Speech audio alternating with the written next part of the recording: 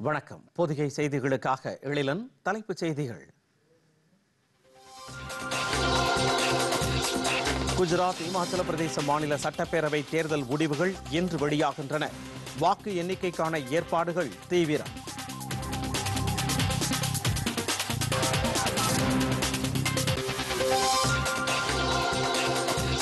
நாடாளுமன்ற கூட்டத்தொடரை சுமூகமாக நடத்த அனைத்து கட்சி உறுப்பினர்களும் ஒத்துழைப்பு நல்க வேண்டும். பிரதமர் நரேந்திர மோடி வேண்டுகோள்.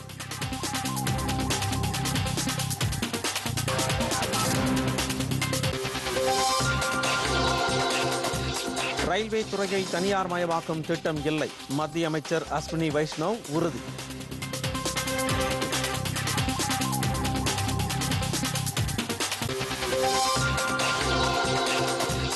1 முதல் 8ஆம் வகுப்பு வரை பயிலும் சிறுபான்மை மாணவர்களுக்கான கல்வி உதவித்தொகையை தொடர வேண்டும். பிரதமர் நரேந்திர மோடிக்கு முதலமைச்சர் மு.க. ஸ்டாலின் கடிதம்.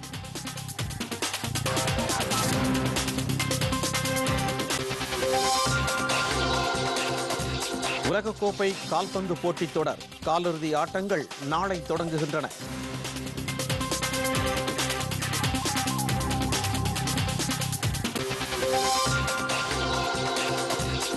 வங்கக்கடலில் உருவாகும் மாண்டஸ் புயல் காரணமாக தமிழகத்தில் நாளை முதல் 4 நாட்களுக்கு கனமழைக்கு வாய்ப்பு. வானிலை ஆய்வு மையம் அறிவிப்பு.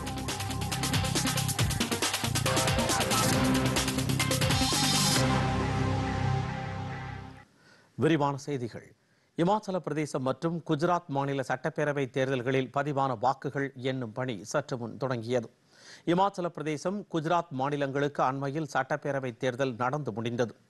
68 தொகுதிகளை கொண்ட இமாச்சல பிரதேச சட்டப்பேரவைக்கு கடந்த மாதம் 12ஆம் தேதியும் 182 தொகுதிகளை கொண்ட குஜராத் மாநில சட்டப்பேரவைக்கு கடந்த 1 மற்றும் 5ஆம் தேதிகளில் 2 கட்டமாகவும் வாக்குப்பதிவு நடைபெற்று முடிந்தது. இந்த இரு மாநிலங்களிலும் பதிவான வாக்குகள் எண்ணும் பணி தற்பொழுது தொடங்கி நடைபெற்று வருகிறது.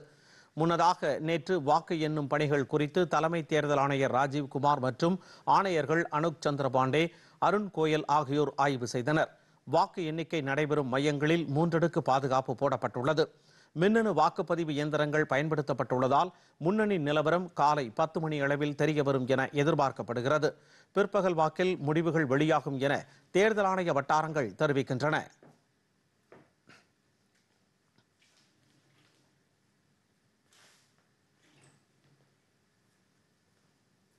குஜராத், இமாச்சல பிரதேச தேர்தல் முடிவுகள் குறித்த சிறப்பு நேரலை தகவல்களை பொதிகை தொலைக்காட்சி காலை 9 மணி முதல் வழங்க உள்ளது. நவீன தொழில்நுட்பத்தை பயன்படுத்தி அரசு துறையில் அதிகாரிகள் வெளிப்படைத்தன்மையுடன் மக்கள் பணியாற்ற வேண்டும் என்று குடியரசுத் தலைவர் திரௌபதி முர்மு வலியுறுத்தியுள்ளார். குடிமைப்பணி தேர்வுகளில் வெற்றி பெற்று பயிற்சியில் உள்ள காவல்துறை, அஞ்சல் துறை, ரயில்வே கணக்குத்துறை, வருவாய்த்துறை உள்ளிட்ட துறைகளைச் சேர்ந்த அதிகாரிகள் குடியரசுத் தலைவர் திரௌபதி முர்முவை அவரது மாளிகையில் சந்தித்து பேசினர். அதிகாரிகளிடையே உரையாற்றிய குடியரசுத் தலைவர் நிர்வாக மற்றும் ஆட்சித்துறையில் தொழில்நுட்பத்தை மிக திறம்பட பயன்படுத்தி மக்களுக்கு பணியாற்ற வேண்டும் என்று கூறினார்.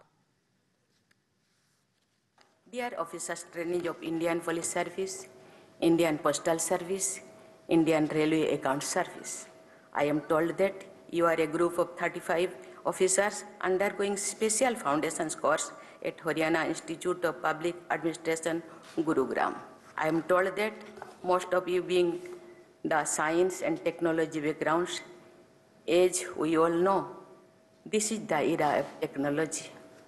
There is immense scope of innovation in the field of administration and governance. Technology can be used to make governance more and more effective, speedy, transparent, and people-oriented. நாடாளுமன்ற குளிர்கால கூட்டத்தொடர் சுமூகமாக நடைபெற நாடாளுமன்ற உறுப்பினர்கள் உரிய ஒத்துழைப்பை வழங்க வேண்டும் என்று பிரதமர் நரேந்திர மோடி கேட்டுக் கொண்டுள்ளார்.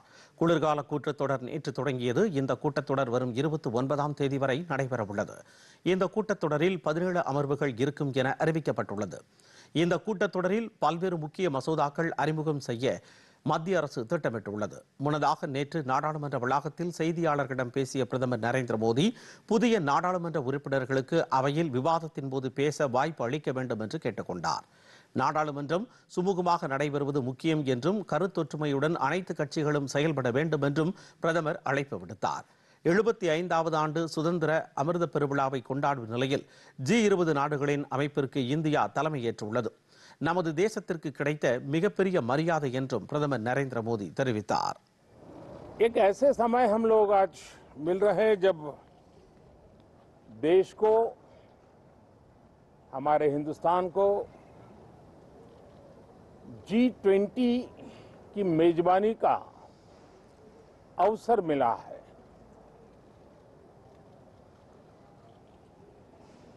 विश्व समुदाय में जिस प्रकार से भारत का स्थान बना है, जिस प्रकार से भारत से अपेक्षाएं बढ़ी हैं और जिस प्रकार से भारत वैश्विक मंच पर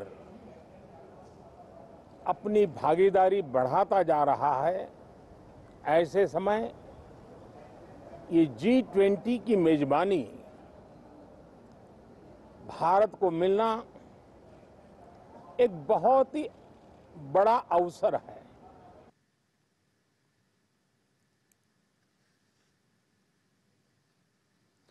குடியரசு துணைத் தலைவரும் மாநிலங்களவை தலைவருமான ஜக்தீப் தன்கர் கலந்து கொள்ளும் முதல் கூட்டத்தொடர் என்பதால் பிரதமர் உள்ளிட்ட அனைத்து கட்சி தலைவர்களும் அவருக்கு வாழ்த்து தெரிவித்தனர். குடியரசு துணைத் தலைவராக பொறுப்பேற்ற பின்னர் ஜக்தீப் தன்கர் முதன்முறையாக மாநிலங்களவைக்கு நேற்று தலைமையேற்று நடத்தினார். இதையடுத்து பிரதமர் நரேந்திர மோடி உள்ளிட்ட பல்வேறு மாநிலங்களவை கட்சி தலைவர்களும் அவருக்கு வாழ்த்துக்களை தெரிவித்தனர். பிரதமர் நரேந்திர மோடி பேசுகையில் விவசாய குடும்பத்தில் பிறந்து ராணுவ பள்ளியில் படித்த குடியரசு துணைத் தலைவர் விவசாயிகள் மற்றும் ராணுவ வீரர்களின் குணநலன்களை பெற்றிருப்பதாக கூறினார். இந்திய ஜனநாயகத்தின் மிகப்பெரிய பலமாக மாநிலங்களவை திகழ்வதாக குறிப்பிட்ட அவர் பல்வேறு நாடுகளின் பிரதமர்கள் மேலவையின் உறுப்பினர்களாக இருப்பதை சுட்டிக்காட்டினார். आपने एक सामान्य परिवार से आकर के संघर्षों के बीच जीवन यात्रा को आगे बढ़ाते हुए आज जिस स्थान पर प्राप्त पहुंचे हैं वो देश के कई लोगों के लिए अपने आप में एक प्रेरणा का कारण है। और ये भी सोने में सुहागा है कि आप स्वयं भी सैनिक स्कूल के विद्यार्थी रहे हैं,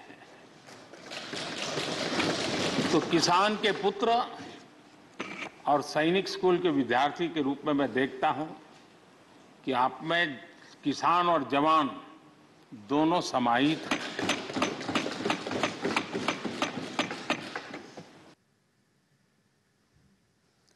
மாநிலங்களவை எதிர்க்கட்சித் தலைவர் மல்லிகார்ஜுன கார்கே, திமுக நாடாளுமன்ற உறுப்பினர் திருச்சி சிவா, திரிணாமுல் காங்கிரஸ் உறுப்பினர் சுகேந்து சேகர் ராய், ஆம் ஆத்மி கட்சியின் ராகவ் சட்டா உட்பட பல்வேறு கட்சியைச் சேர்ந்தவர்களும் அவருக்கு வாழ்த்துக்களை தெரிவித்துக் கொண்டனர். பின்னர் மாநிலங்களவை தலைவர் ஜக்தீப் தன்கர் உரையாற்றுகையில் உலகின் சக்தி வாய்ந்த ஜனநாயக நாடான நமது தேசத்தின் வளர்ச்சிக்கு பங்காற்ற தாம் பெரிதும் ஆர்வத்துடன் உள்ளதாக தெரிவித்தார். குடியரசின் மதிப்பை மேலவை உறுப்பினர்கள் மென்மேலும் வலுப்படுத்துவோம் என்று தெரிவித்தார். As we are in Amrit Kal, we cherish one of the world's finest constitutions as our own. Members of the Constituent Assembly were enormously talented with impeccable credentials and immense experience.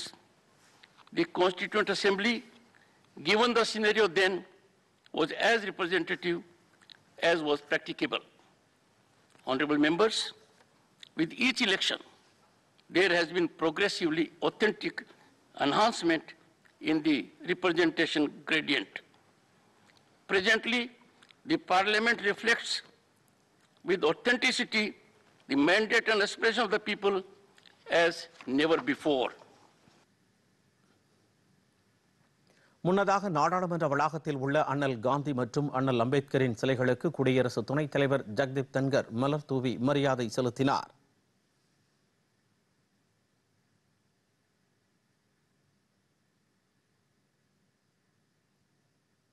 மக்களவை நேற்று கூடியதும் மறைந்த நாடாளுமன்ற உறுப்பினரும் சமாஜ்வாதி கட்சி தலைவருமான முலாயம் சிங் யாதவிற்கு அஞ்சலி செலுத்தப்பட்டது. உறுப்பினர்கள் அனைவரும் எழுந்து நின்று மௌனம் கடைபிடித்தனர். இதையடுத்து நண்பகல் வரையிலும் பிற்பகல் 2 மணி வரையிலும் மக்களவை ஒத்திவைக்கப்பட்டது.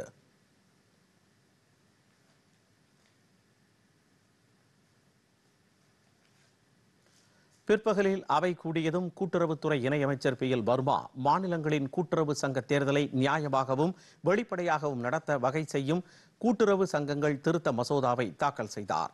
இதற்கு காங்கிரஸ், திரிணாமுல் காங்கிரஸ், திமுக உள்ளிட்ட எதிர்க்கட்சிகள் அறிமுக நிலையிலேயே எதிர்ப்பு தெரிவித்தன.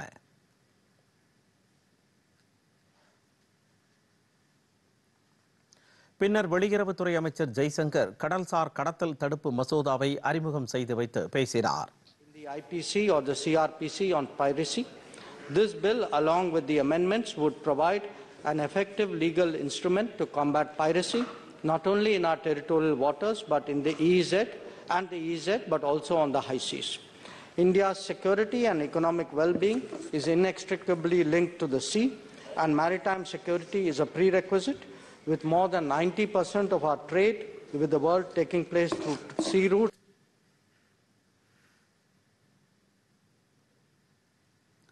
நாட்டில் விவசாயிகளுக்கு குறைந்த விலையில் உரங்கள் கிடைப்பதை உறுதி செய்ய மத்திய அரசு பல்வேறு நடவடிக்கைகளை எடுத்து வருவதாக மத்திய ரசாயன மற்றும் உரங்கள் துறை அமைச்சர் மன்சுக் மாண்டவியா தெரிவித்துள்ளார். புதுதில்லியில் நேற்று இந்திய உர சங்கத்தின் ஆண்டு கருத்தரங்கை தொடங்கி வைத்து பேசிய அவர், உரங்கள் மூலம் நாட்டின் உணவு பாதுகாப்பு உறுதிப்படுத்தப்படுவது குறிப்பிடத்தக்க ஒன்றாகும் என்று கூறினார். உரத்துறையில் பல்வேறு சீர்திருத்தங்களை கொண்டு வந்திருப்பதன் மூலம் விவசாயிகளுக்கு குறைந்த விலையில் உரங்கள் கிடைத்து வருவதாக அமைச்சர் தெரிவித்தார். உரங்களின் விலை அதிகரிப்பு மற்றும் அவை கிடைப்பதில் பல்வேறு உலக நாடுகள் சவால்களை எதிர்கொண்டிருப்பதாக தெரிவித்த அவர், இந்தியாவில் உரங்களுக்கான மானியம் $10 பில்லியன் இருந்து $27 பில்லியன் அதிகரிக்கப்பட்டுள்ளது என்றார். வரும் 2025ஆம் ஆண்டிற்குள் யூரியா உற்பத்தியில் இந்தியா தன்னிறைவை எட்டும் என்றும் அமைச்சர் மன்சுக் மாண்டவியா தெரிவித்தார். ரயில்வே துறையை தனியார் மயமாக்கும் எண்ணம் இல்லை என்று அத்துறைக்கான அமைச்சர் அஸ்வினி வைஷ்ணவ் தெரிவித்துள்ளார். மக்களவையில் இது தொடர்பாக எழுத்து மூலம் அவர் அளித்த பதிலில், அண்மை காலமாக ரயில்வே பணியாளர் தேர்வு வாரியத்தின் மூலம் ஆட்சேர்ப்பு குறைக்கப்பட்டுள்ளதாக வெளியான தகவலை மறுத்தார். ரயில்வே துறையில் ஒப்பந்த பணியாளர்கள் நியமனம் தொடர்ந்து அதிகரித்து வருவதாகவும் அவர் கூறினார். பொதுத்துறை மற்றும் தனியார் பங்களிப்புடன் பயணிகள் ரயில் இயக்கம் குறித்த திட்டம் பரிசீலனையில் உள்ளதாக தெரிவித்த அவர், பாரத் கௌரவ் ரயில்களை இயக்க 15 நிறுவனங்கள் பதிவு செய்திருப்பதாக குறிப்பிட்டார். இவர்களில் ஏற்கனவே 4 நிறுவனங்களுக்கு ரயில் பெட்டிகள் ஒதுக்கீடு செய்யப்பட்டிருப்பதாகவும் அவர் குறிப்பிட்டார்.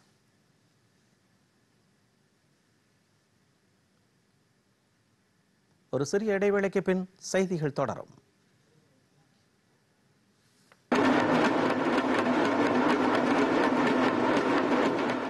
हमारे सामने एक और पूरे भारत को अपने आप में समेटे हमारी सांस्कृतिक राजधानी काशी है. இந்த ஒரே பாரதம் உன்னத பாரதம் மூலமாக தமிழ்நாட்டினுடைய கலாச்சாரம், தமிழ்நாட்டினுடைய பண்பாடு இணைப்பு பாலமாக இந்த நிகழ்ச்சியை செய்திருக்கின்றோம்.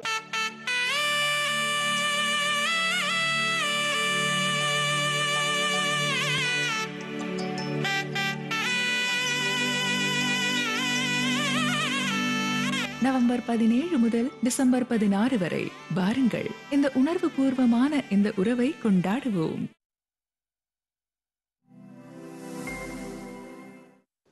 செக் ஓயாகணும். அட கேம் விட்டுட்டா. ஒரு மாசமாச்ச கம்ப்ளைண்ட் பண்ணி பேங்க் ஒரு ரீஃபண்டும் தரல. கம்ப்ளைண்ட் பண்ணி ஆகணும். அட உட்காருங்க. இங்க இருந்தே பண்ணிடுங்க. ஆர்பிஐயின் ஓம்புட்ஸ்மேனுக்கு. எப்படி? ஆர்பிஐ அங்கீகரித்த பேங்க், என்பிஎஃப்சி அல்லது டிஜிட்டல் பரிவர்த்தனை பிளாட்ஃபார்ம்ஸ் பத்தின புகார்களை வீட்ல இருந்தே செய்யலாம். ஆர்பிஐயின் சிஎம்எஸ் போர்ட்டல்ல இதோ செக்மேட். கம்ப்ளைண்ட் பண்ணமா? ஆர்பிஐ சொல்கிறது, விவரமா இருங்க, எச்சரிக்கையா இருங்க.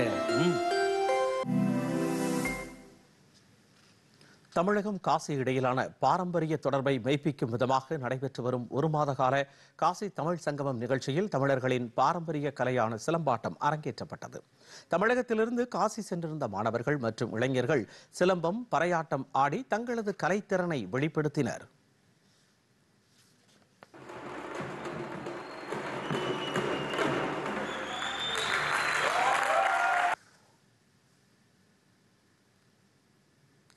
தமிழகத்தில் கார்த்திகை தீப திருவிழா கொண்டாடப்படுவது போல காசியிலும் ஆயிரக்கணக்கான தீபங்கள் ஏற்றி கார்த்திகை தீபம் கொண்டாடப்பட்டது. இது தொடர்பாக அமைச்சர் எல் முருகன் வெளியிட்டுள்ள தமது ட்விட்டர் பதிவில், கலாச்சார தலைநகரான காசியில் 5100 தீபங்கள் ஏற்றப்பட்டது ஒரு வண்ணமயமான நிகழ்வு என்று குறிப்பிட்டுள்ளார்.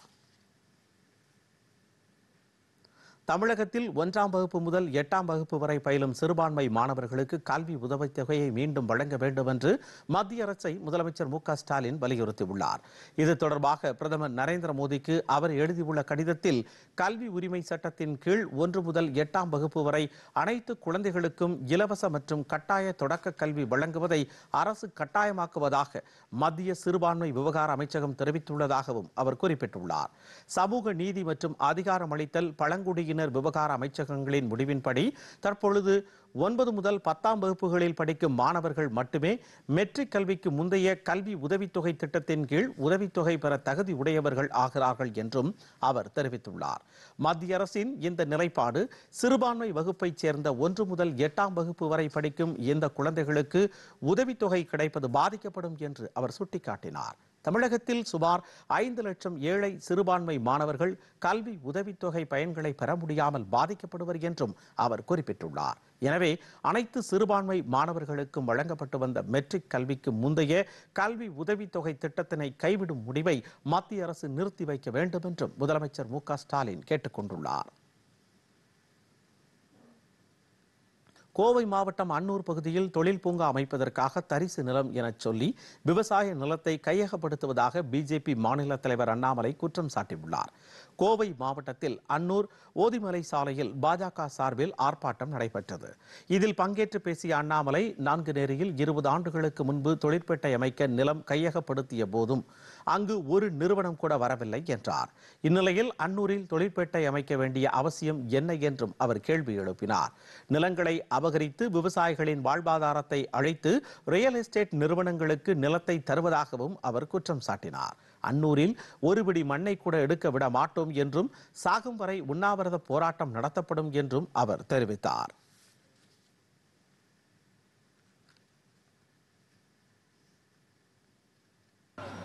அவிநாசி அத்திக்கடவு திட்டத்திற்காக சாகும் வரை உண்ணாவிரதம் இருந்த 8 பேர் இன்னைக்கு மேடையில் இருக்காங்க. சாகும் வரை உண்ணாவிரதம் இருந்த 8 தலைவர்கள் மேடையின் மீது இருக்கின்றார்.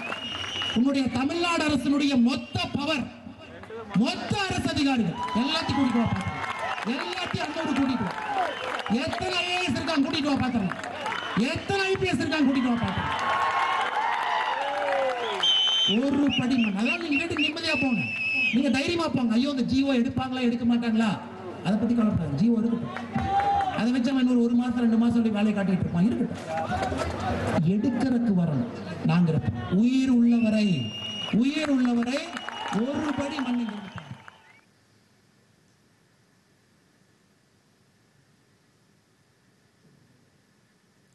தொடர்வது விரைவு செய்திகள்.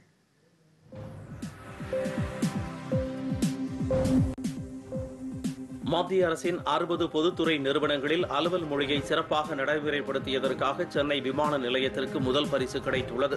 மத்திய உள்துறை அமைச்சகத்தின் கீழ் செயல்படும் அலுவல் மொழிக்கான துறையின் வழிமுறைகளை சிறந்த முறையில் கடைபிடித்ததாக உள்துறை அமைச்சகம் சென்னை விமான நிலையத்திற்கு இந்த பரிசை வழங்கியுள்ளது.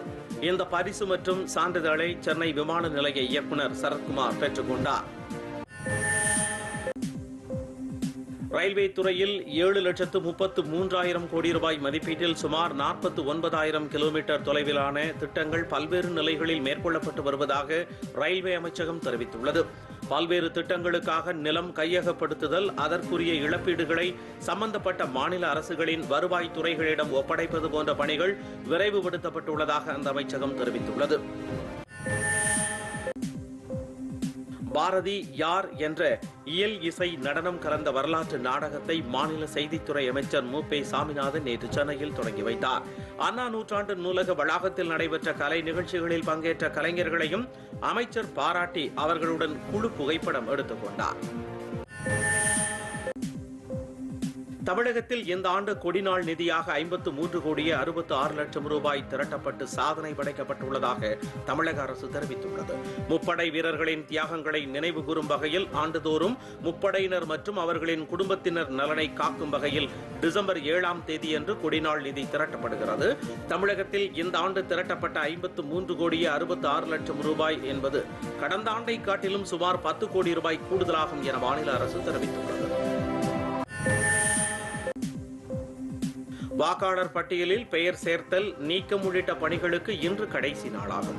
வரைவு வாக்காளர் பட்டியல் நவம்பர் 9ஆம் தேதி வெளியிடப்பட்டு சிறப்பு முகாம்கள் மூலம் பெயர் சேர்த்தல் நீக்கல் பணிகள் மேற்கொள்ளப்பட்டன. இந்த பணிகளை இன்று வரை மேற்கொள்ள அனுமதி அளிக்கப்பட்டிருந்தது. இன்றுடன் இந்த பணிகள் நிறைவடைந்து விண்ணப்பங்கள் மீதான பரிசீலனை நடைபெறும் என தேர்தல் ஆணையம் அறிவித்துள்ளது. வரும் ஜனவரி 5ஆம் தேதி இறுதி வாக்காளர் பட்டியல் வெளியிடப்படும் என தெரிவிக்கப்பட்டுள்ளது.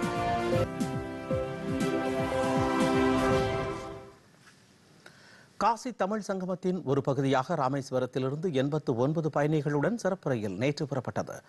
மொத்தம் 216 பயணிகளில் இவர்கள் தவிர திருச்சியில் 40 பேரும் சென்னையிலிருந்து 87 பேரும் காசி தமிழ் சங்கமம் நிகழ்ச்சியில் பங்கேற்க வாரணாசி செல்கிறார்கள். தமிழகத்திற்கும் காசிக்கும் இடையேயான தொன்மையான தொடர்புகளை வெளிப்படுத்தும் வகையில் நவம்பர் 17ஆம் தேதி தொடங்கிய இந்த சங்கமம் வரும் 16ஆம் தேதி வரை நடைபெற உள்ளது. வாரணாசி செல்வது தமக்கு மகிழ்ச்சி அளிப்பதாக பயணிகள் தெரிவித்தனர். சத்தியமாக நான் நினைக்கவே இல்லை. ஆனால் இப்படி ஒரு வாய்ப்பை ஏற்படுத்தி கொடுத்த காசி தமிழ் சங்கத்துக்கும் அதுக்கு யாரெல்லாம் உறுதுணையாக இருந்தாங்களோ அவங்களுக்கெல்லாம் என்னோடய மனமார்ந்த நன்றி. காசிங்கிறது எங்களுக்கு ஒரு கனவாகவே இருந்தது. எங்கள் கனவை நனவாக்கின திரு மோடிஜி அவர்களுக்கும் அண்ணாமலைஜி அவர்களுக்கும் ரொம்ப நன்றி தெரிவித்துக் கொள்கிறோம். இன்னொன்று, இது இந்த ப்ரோக்ராமையும் வடக்கையும் தெற்கையும் இணைக்கிற ப்ரோக்ராம். அருமையான வாய்ப்பு. அது ஒரு ஒற்றுமையை குறிக்கிற மாதிரி இருக்குது. காசி தமிழ் சங்கத்துக்கு அப்ளை பண்ணி எதிர்பார்த்துக்கிட்டு இருந்தேன். எனக்கு 3ஆம் தேதி கிடைச்சது. எல்லையற்ற மகிழ்ச்சி, பயங்கரமான சந்தோஷம். எப்படி சொல்கிறதுன்னு தெரியல, அவ்வளோ சந்தோஷம். இந்த வாய்ப்பை அமைத்து கொடுத்த பாரத மோடிஜிக்கு எனது நன்றியை தெரிவித்துக்கிறேன். உலக பளுதூக்குதல் சாம்பியன்ஷிப் போட்டியில் இந்தியாவின் மீராபாய் சானு வெள்ளிப்பதக்கம் வென்றுள்ளார். கொலம்பியாவின் பொகோட்டா நகரில் நடைபெற்ற இப்போட்டியில் ஒலிம்பிக் பதக்கம் வென்ற சீனாவின் ஹூ ஜீவை விட 2 கிலோ கூடுதலாக பளுதூக்கி சாதனை படைத்துள்ளார். இப்போட்டியில் மொத்தம் 206 கிலோ பளுதூக்கிய சீனாவின் ஜியான் ஹோயை தங்கப்பதக்கம் வென்றார்.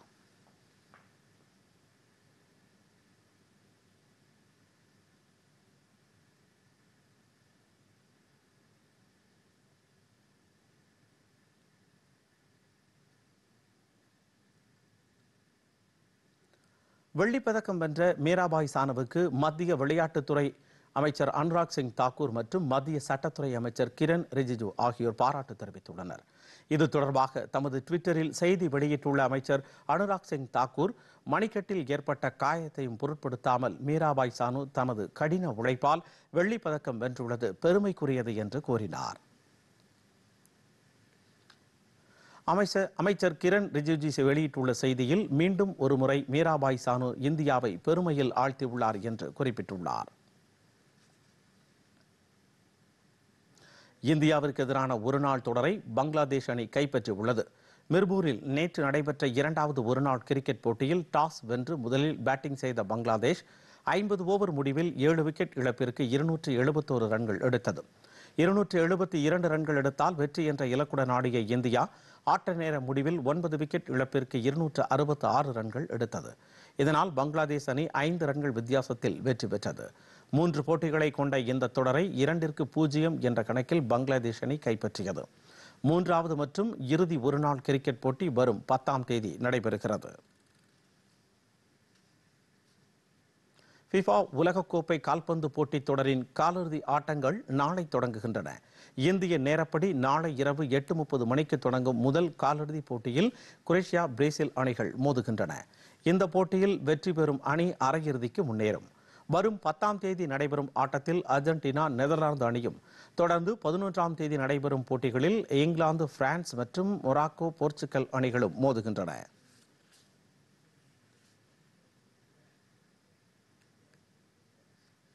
உக்ரைன் போர் காரணமாக உலக அளவிலான உணவு பாதுகாப்பு கவலை அளிக்கக்கூடியதாக உள்ளது என்று இந்தியா தெரிவித்துள்ளது. ஐநா பொதுசபையில் பேசிய ஐநாவுக்கான இந்திய நிரந்தர துணை பிரதிநிதி ரவீந்திரா, கடந்த 10 மாதங்களுக்கு மேலாக உக்ரைன் மீதான ரஷ்யாவின் தாக்குதலால் உலகளவில் உணவு பாதுகாப்பு கேள்விக்குறியாகி வருவதாக தெரிவித்தார். இந்த நிலைமையை இந்தியாவும் ஸ்வீடனும் குறிப்பாக உணர்ந்துள்ளதாக அவர் தெரிவித்தார். இது தொடர்பாக ஸ்வீடன் நாட்டுடன் கூட்டாக அறிக்கை ஒன்றையும் அவர் தாக்கல் செய்துள்ளார். தேவைப்படும் நாடுகளுக்கு இந்தியா 18 லட்சம் டன் கோதுமையை ஏற்றுமதி செய்துள்ளதாகவும் இவற்றில் ஆப்கானிஸ்தான், மியான்மர் போன்ற நாடுகள் அடங்கும் என்றும் அவர் கூறினார். பெரு நாட்டின் முதல் பெண் அதிபராக டினா பொலுவார்டே பதவியேற்றுக் கொண்டார். ஏற்கனவே அதிபராக இருந்த காஸ்டிலோவுக்கு எதிராக அந்நாட்டு நாடாளுமன்ற உறுப்பினர்கள் கொண்டு வந்த பதவி நீக்க தீர்மானத்தை தொடர்ந்து காவல்துறையினர் அவரை கைது செய்தனர். இதையடுத்து துணை அதிபராக இருந்த டினா புதிய அதிபராக பொறுப்பேற்றுக் கொண்டார். கடந்த 5 ஆண்டுகளில் பெரு நாட்டில் 6வது அதிபராக இவர் பதவியேற்றுள்ளார்.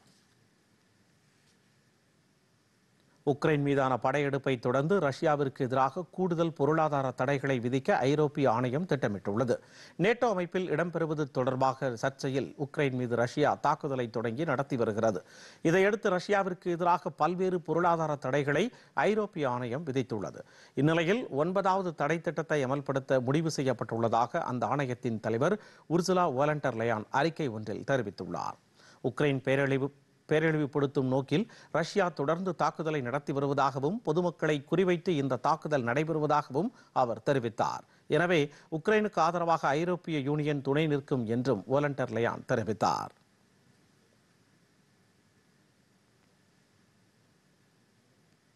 வங்கக்கடலில் உருவாக உள்ள மாண்டஸ் புயல் காரணமாக தமிழகத்தில் நாளை முதல் 4 நாட்களுக்கு கனமழை பெய்யும் என்று சென்னை வானிலை ஆய்வு மையம் தெரிவித்துள்ளது. வங்கக்கடலில் கடந்த 5ஆம் தேதி உருவான காற்றழுத்த தாழ்வு பகுதி மேலும் வலுவடைந்து நாளை புயலாக மாறும் என வானிலை ஆய்வு மையம் தெரிவித்துள்ளது. தற்பொழுது இந்த தாழ்வு பகுதி காற்றழுத்த தாழ்வு மண்டலமாக வலுவடைந்திருப்பதாகவும் இது மேலும் வலுவடைந்து சென்னைக்கு தென்கிழக்கே சுமார் 700 கிலோமீட்டர் தொலைவில் நிலை கொண்டிருப்பதாகவும் வானிலை ஆய்வு மைய தகவல்கள் தெரிவிக்கின்றன. இது இன்று மேற்கு வடமேற்கு திசையில் நகர்ந்து புயலாக வலுப்பெறக்கூடும் என்றும் இதற்கு மாண்டஸ் என பெயரிடப்பட்டிருப்பதாகவும் இந்திய வானிலை ஆய்வு மையம் தெரிவித்துள்ளது. இதன் காரணமாக தமிழகத்தின் வட மாவட்டங்கள் மற்றும் தெற்கு ஆந்திர கடலோர மாவட்டங்களில் நாளை தொடங்கி 4 நாட்களுக்கு கனமழை பெய்ய வாய்ப்பு உள்ளதாக தெரிவிக்கப்பட்டுள்ளது. மேலும் இந்த புயல் நாளை இரவு அல்லது நாளை மறுநாள் அதிகாலைக்குள் புதுச்சேரி ஸ்ரீஹரிகோட்டா இடையே கரையை கடக்கும் என்று கணிக்கப்பட்டுள்ளதால் அடுத்த 3 தினங்களுக்கு கனமழையை எதிர்பார்க்கலாம் என வானிலை ஆய்வு மைய தென்மண்டல தலைவர் பாலச்சந்திரன் தெரிவித்துள்ளார். புயல் கரையை கடக்கும் போது மணிக்கு 90 கிலோமீட்டர் வேகத்தில் பலத்த காற்று வீசக்கூடும் என்றும் கனமழை முதல் அதி கனமழை வரை தமிழகம் புதுச்சேரி வடபகுதிகளில் பெய்யக்கூடும் என்றும் வானிலை ஆய்வு மையம் தெரிவித்துள்ளது. புயல் மற்றும் கனமழையால் பாதிப்புகள் ஏற்பட்டால் அதனை எதிர்கொள்ள தமிழக அரசு தயார் நிலையில் ஏற்பாடுகளை செய்துள்ளது. பேரிடர் மீட்புக் குழுவினரும் தயாராக உள்ளதால் மாநில வருவாய்த்துறை அதிகாரிகள் தெரிவித்துள்ளனர்.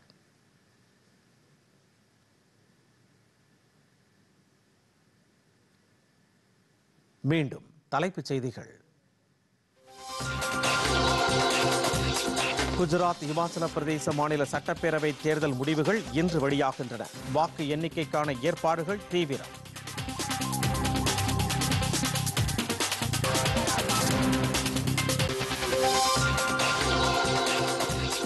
நாடாளுமன்ற கூட்டத்தொடரை சுமூகமாக நடத்த அனைத்து கட்சி உறுப்பினர்களும் ஒத்துழைப்பு நல்க வேண்டும். பிரதமர் நரேந்திர மோடி வேண்டுகோள்.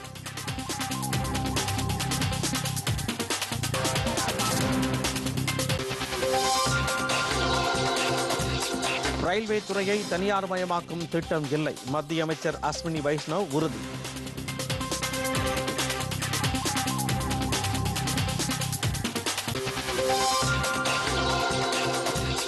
ஒன்று முதல் 8ஆம் வகுப்பு வரை பயிலும் சிறுபான்மை மாணவர்களுக்கான கல்வி உதவித் தொகையை தொடர வேண்டும். பிரதமர் நரேந்திர மோடிக்கு முதலமைச்சர் மு க ஸ்டாலின் கடிதம்.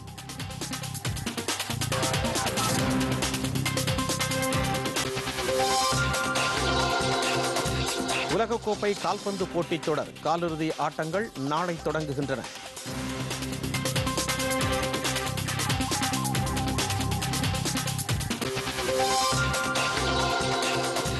வங்கக்கடலில் உருவாகும் மாண்டஸ் புயல் காரணமாக தமிழகத்தில் நாளை முதல் 4 நாட்களுக்கு கனமழைக்கு வாய்ப்பு. வானிலை ஆய்வு மையம் அறிவிப்பு.